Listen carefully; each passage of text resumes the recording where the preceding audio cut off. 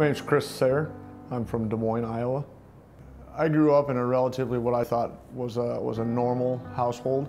Grandma picked us up every Sunday for church. I had three sisters. I'm the second oldest out of four. Dad was an alcoholic addict. Mom was, for all intents and purposes, a saint.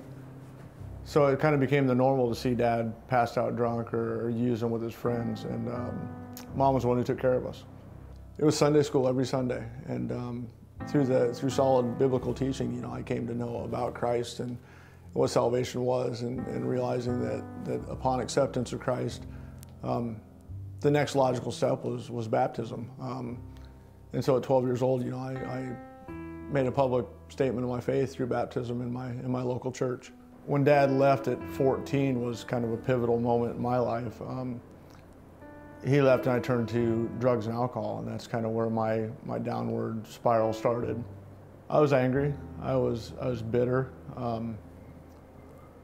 Dad was, my hero. I looked up to him in some sick and twisted way. I thought the way that he lived his life was the way that a guy was supposed to live his life. I didn't have really any other male figures in my life to kind of lead me and guide me in that way. So when Dad left, it was like everything that I knew to be a family was gone. I still went to church. It was just kind of the normal thing to do. I just thought it was part of the routine. But my drug use began to intensify as I got older.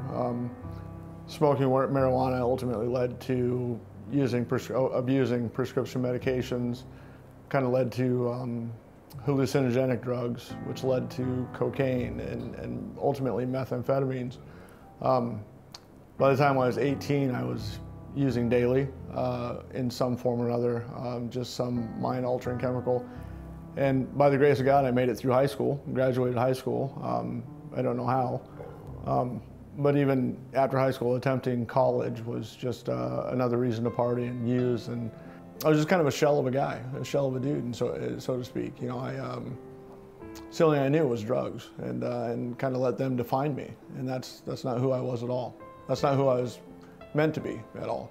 I had an uncle who was a minister at the time, and kind of took me under his wing and kind of discipled me from afar. He lived in a different state, but he made it a point to be involved in my life. Started taking me to summer camps, and even through my usage, that was one thing that I always did. I always went to a summer camp every summer. The pivotal moment in my life, having known the gospel and professing to be a believer, was when I found out that I was going to be a dad too, and that's when the proverbial light bulb kind of went off for me.